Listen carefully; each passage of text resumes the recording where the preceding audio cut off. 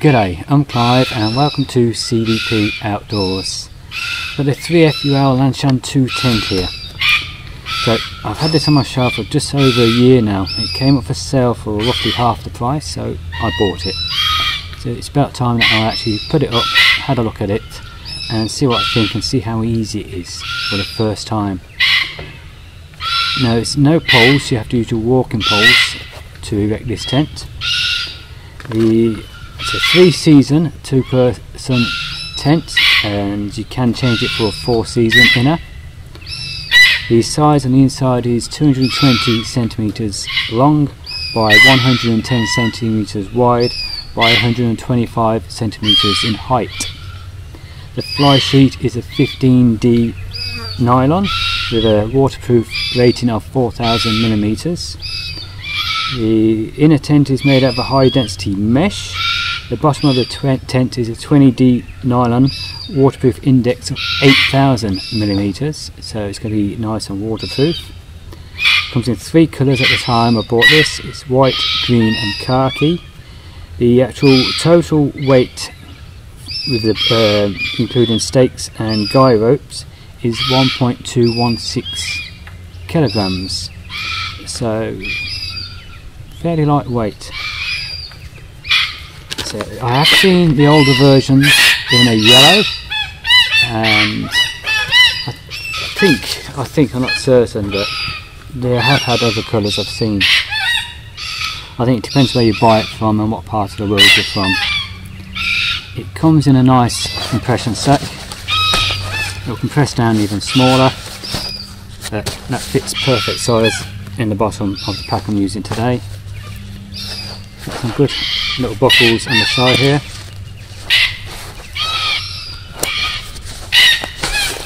There's a tug. They work well, they're pretty strong. They'll do the job.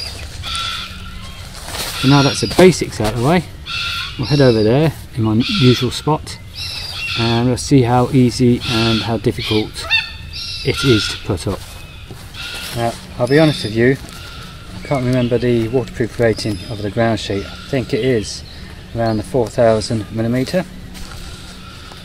But with having such a high number on this, I don't think I'm going to get any trouble with water coming through the base of it.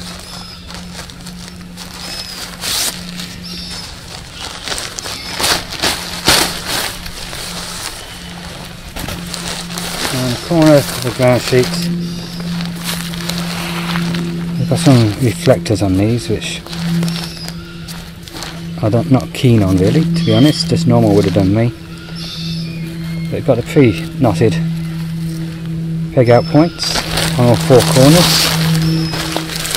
with some lightweight Dyneema type cord. For the ground sheet I think it weighs about 100-120 grams, so it's not going to add much weight to your pack. All the way around, just giving them all a tug.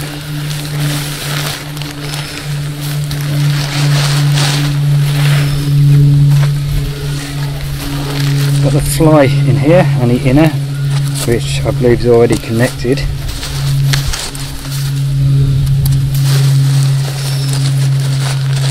So that's going to make it easier putting it up.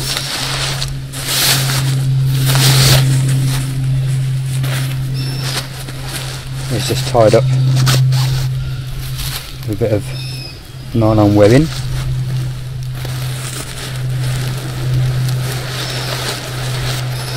And here's the pegs.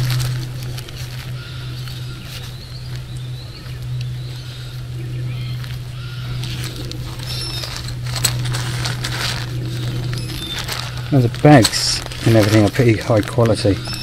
They don't feel cheap at all. I've got a patch for the floor if you get a puncture in that. A couple of guys who go at foot and head end to pull it out.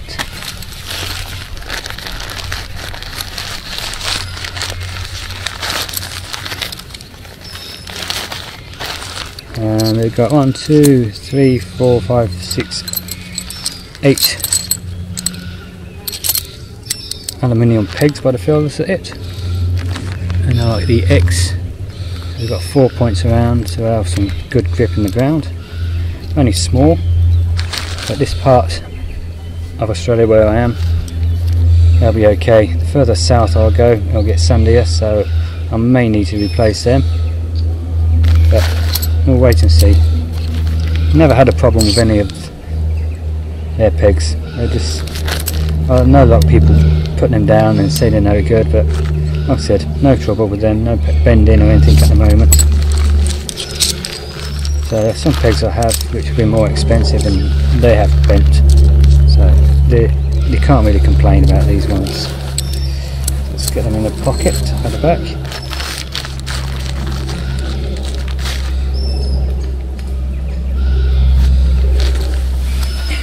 And guys, we've got some reflective line locks, glow in the dark by the looks of it. That'll help reduce the chance of you tripping over them. Next thing is find a bush hammer. So I know it can be difficult on this pitch.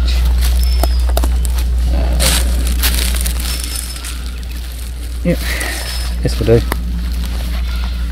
Ground sheet first.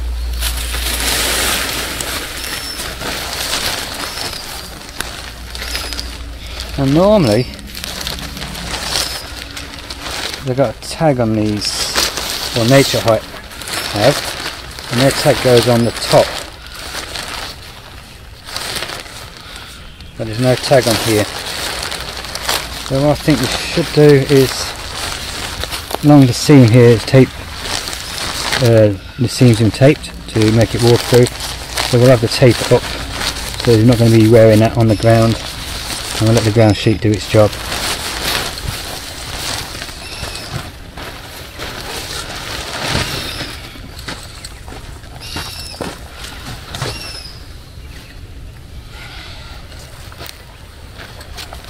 Get a bush hammer.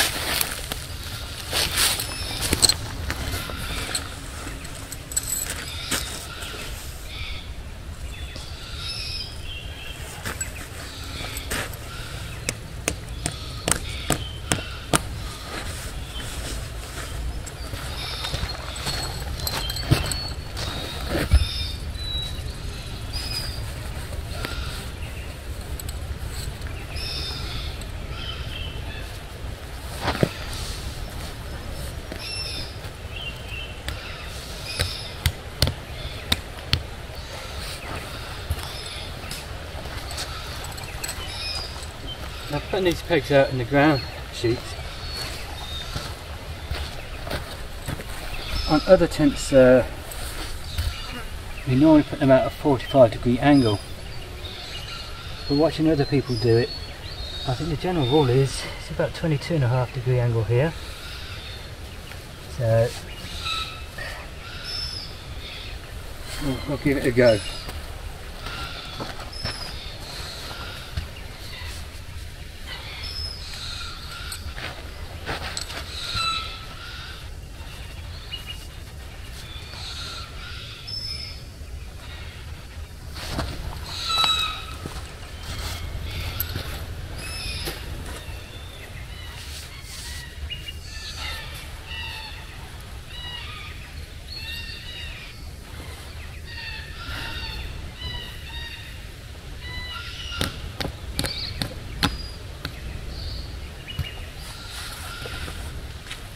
I was quite lucky getting the pegs in today.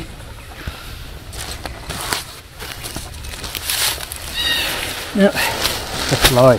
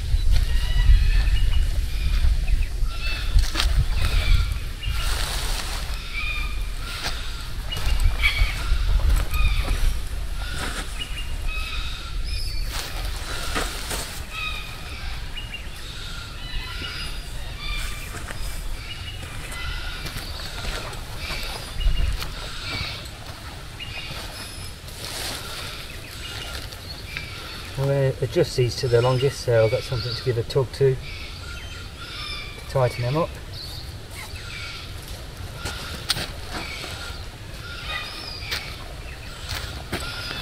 And that's just to make it easier for me for adjusting and getting it right.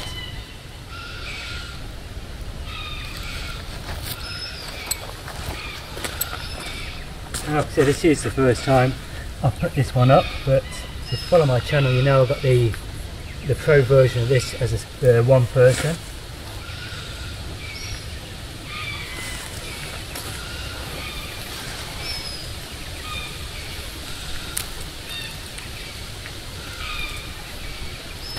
So far, so good. Now, setting the poles to 125 centimeters.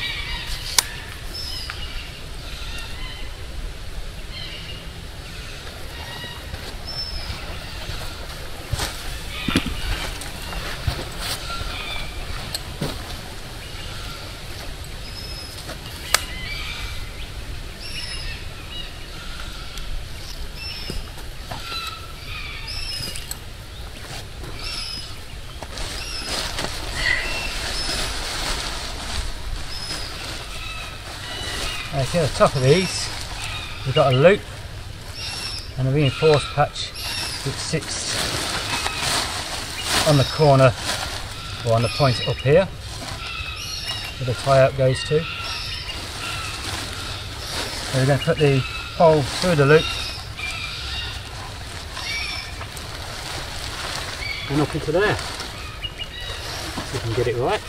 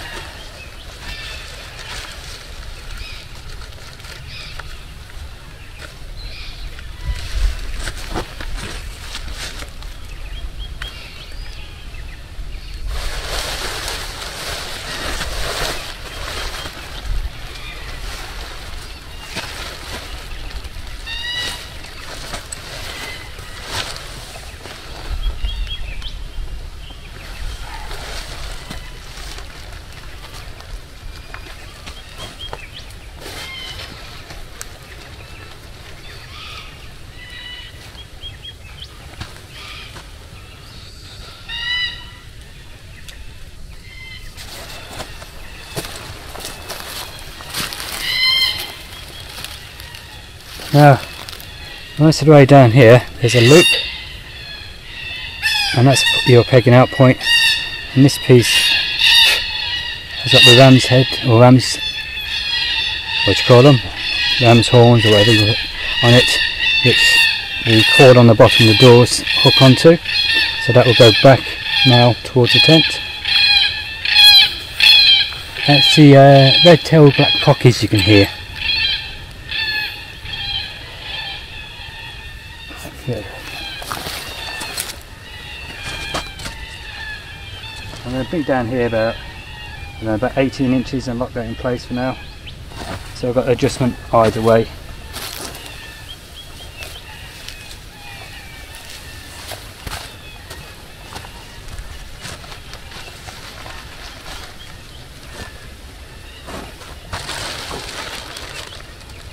I'm going to see if I've got this right.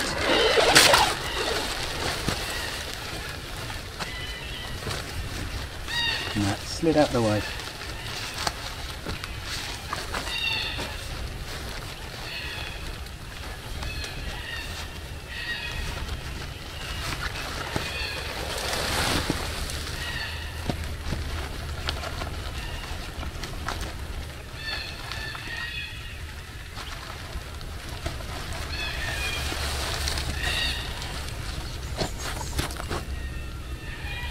We do the other side.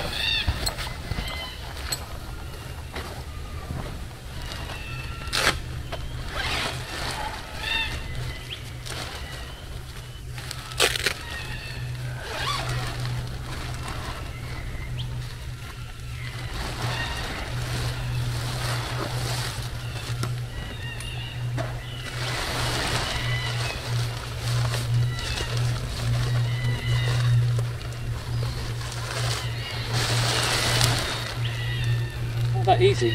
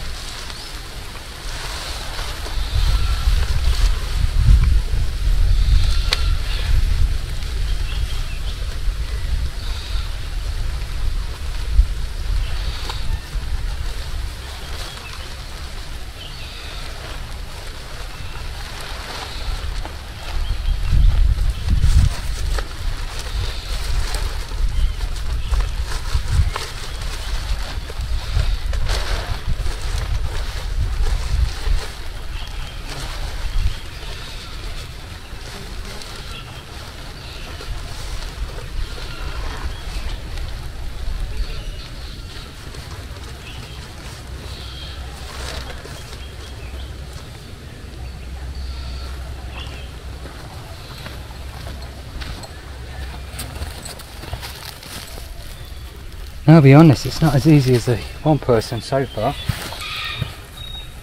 So what I'll do is I'll go around all the corners and tension it up, make the adjustments, and then I'll walk around with the camera and show you where I've had difficulty and let you know.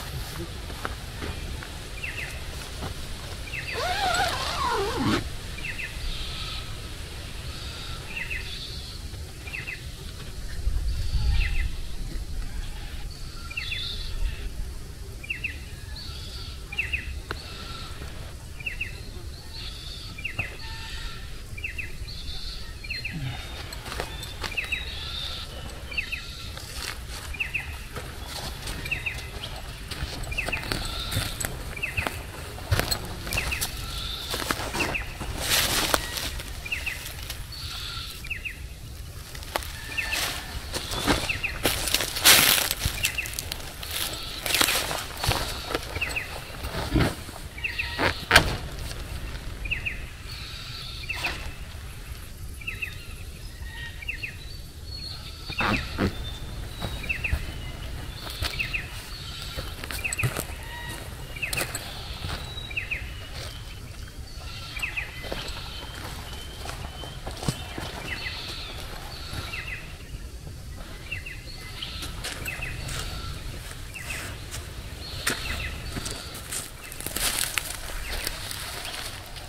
I'm going to do now is the two guys, ones that go on either end, I'm going to attach them and peg them out, and then we'll look around and on the inside and go from there. I'll be honest with you, it wasn't that easy to get these poles into place and to stay in place. Even by using the actual loop in there to hold the pole in place, it kept slipping past and sliding, because this material is really slippery.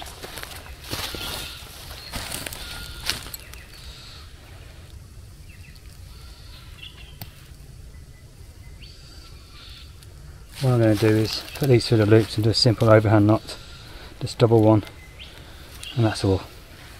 Nothing fancy.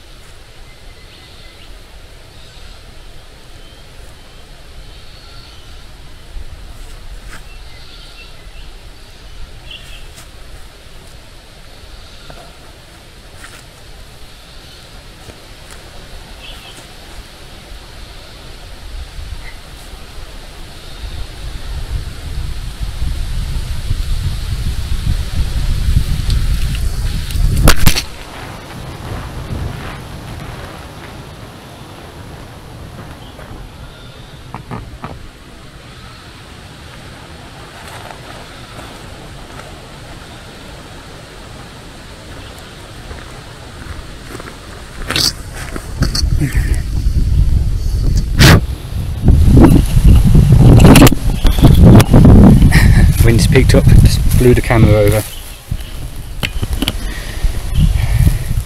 Okay, let's have a look now. I think this is the first time I've put this one up. Once them poles were in place, it was quite easy.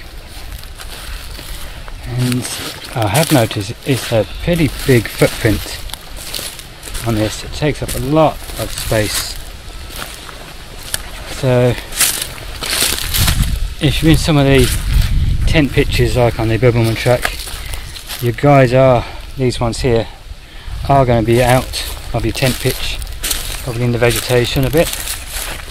And the same with this one, it's going to go past a normal two-person tent camp pitch. Pretty happy with that so far. Now this is the angle I'd recommend. Now the sun's square, so it's actually less, it's more like 15 degrees, 15 to 17 degrees, and it gave me a nice line going up the tent. And this one was at about the 22.5, and it seems to be pulling out a bit more. So what I really need to do is have that about here. So I'll see if I can pull it out. No. Let's pull that back on for now.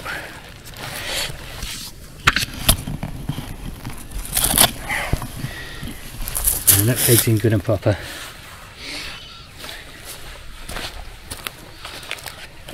Now, I think I've got that about right. That's about, what's that, that's 18, 20 inches I've undone there. And it's given me roughly about the same, the right tension on the door. Maybe it could have done with this being a bit shorter. Then it would have allowed that to go a bit further. Would have pulled it a little bit tighter. That's something I'll remember next time. Now this, where you pull out from, people think it's just tied onto this here, but it's not. It's got a reinforcement coming up here, all the way up to the top. It's about that wide all the way up. So that's actually spreading the tension.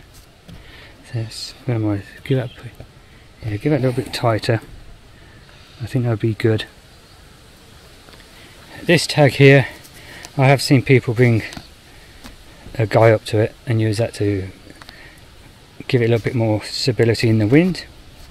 It's actually there, so if you're not going to be using your poles, you can tie that up with a piece of paracord string up to a tree branch, or run a ridge line between the two trees and just have that on a couple of prusik knots holding it up, and then you don't need the walking pole on the inside. Yeah, I like it. I do like it. I'm going to have to use it a few times to know for sure. But yeah, personally I think this line at the head end could probably be a little bit longer to allow more of a pull out, to be the actual angle of the rope going down won't be as steep, it'll be a lot more shallow. It'll come out here, and that means it'll pull this piece higher. But as it is, it's okay. The doors, we've got stiffeners in there and storm flaps. The zip's only unzipped to about this point here. We've got two pieces of Velcro. You can see we've got the ram's horns here that are attached to. Some people have said they break, but we'll see. If it does, I'll just put a carabiner and I'll just use a carabiner. We have ventilation here. Don't know if you can see in there. We've got the mesh. It allows a bit of airflow to come from this side all the way through to reduce the chance of condensation. Now I've got the pole set at 125, and looking at this, the vestibule doors are fairly high up. They're about 8 to 10 inches away from the floor as they sit at this point. That's about 3 inches there on each corner. It's about 2.5 of that one to the ground, is not 100% level. This one's even higher. I could go around and loosen the back ones and tighten these ones back up. So again, we've got the stiffener here, Velcro, the ram's horn here. Again, like I said, with the reinforcement, the mesh in there. So it'll toggle there for when you open your door to hook the loop over it to hold your door open. That could be a little bit tighter, but going by what I've seen, people have said that's about it. It just takes the sag out of it. We've still got the sag in it, the angle. I've seen people try and pull in straight, but you can see the strain on it. I'll pull these a little bit tight and see what happens.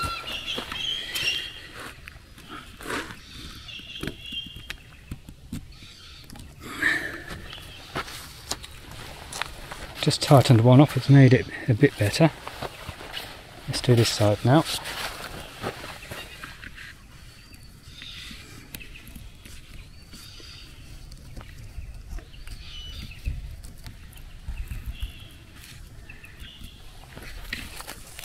That's better. So you can just feel the tension in it. All I do is pull them an extra inch on either side. Let's go on the inside and have a look. I'm going from this way today. It's going to be easier.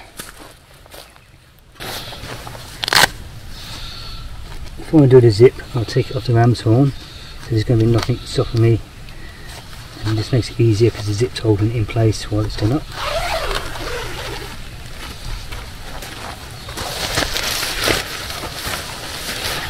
And here's the loop on the inside. I was on about that will tie up to your toggle. And this material is slippy. It's not like the old canvas tents.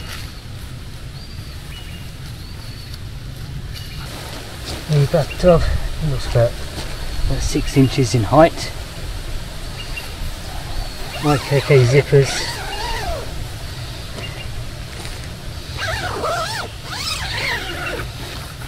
The J door works pretty okay one-handed.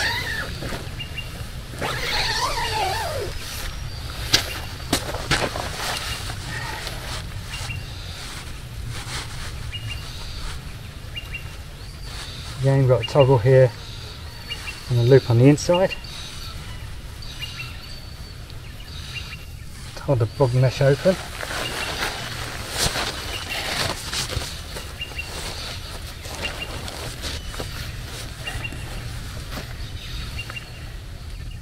And it's holding it high. That's as far as I get in. That's going to come down a bit. Now, as a lot of you know, I'm only 5'6", and sitting off to the side here, I've got the bug net is about ½ inch, or 1 centimetre away from my head here. But if I'm sitting in the middle, yeah, got plenty of room there for me. So here you go, here's the space above my head. It's a big amount for me. I'm going to be able to get change in here easy. It's got only the one pocket, which is here. So I take it this is going to have to be the head end. I'll take that tag off.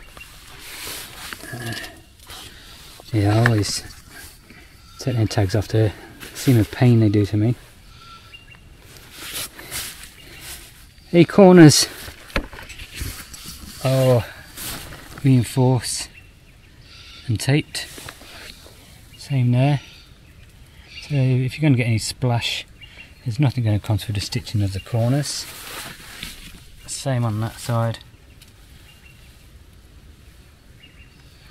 You can see there, these are the foot and head end.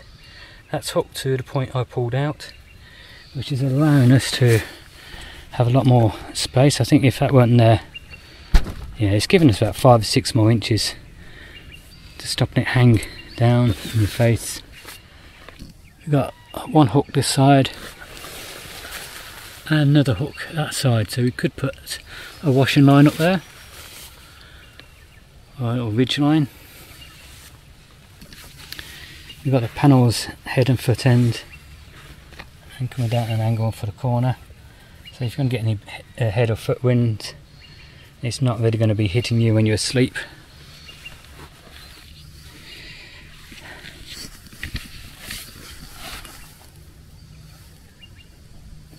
For the price, I can see why people rave about it and like it. The stitching, the construction's pretty good. All the seams to the outside on the flyer tape seamed, make them waterproof. That breeze coming through now is lovely. You can actually feel the breeze coming all straight through. So that's a good test. When the wind blows, it's going to be nice coming through that way. Keep you cool at night. And this is like the 3-season one with the mesh in it. I did buy the 4-season inner, which I won't need to put in now because we're in spring, and we're today the forecast 28 degrees centigrade, and we're only a week into spring. A week or two, oh yeah, we're only at the beginning of spring, and it's 28 degrees centigrade today. What I might do is make another video about how to install the inner, the 4-season, replace the bug mesh, to see how easy it is. Because like I said, apart from the poles, everything else is easy. So I think I'm going to have to practice 2 or 3 more times to get that bit right of how to get the poles in place, the walking poles. It feels, now it's all done, it feels nice and sturdy. I think I could take a bit of a battering in the wind. Yeah, pretty impressed with it, but like I said, after I've used it a few times, I'll do another review of it, an update. So I hope you've enjoyed the video, and if you have, and you're not already a subscriber, please go down below and click on the subscribe button. Click on the notification bell next to it and select all, so you can be notified of all future videos. And if you are already a subscriber, again, I thank you very much. And go and hit that like button.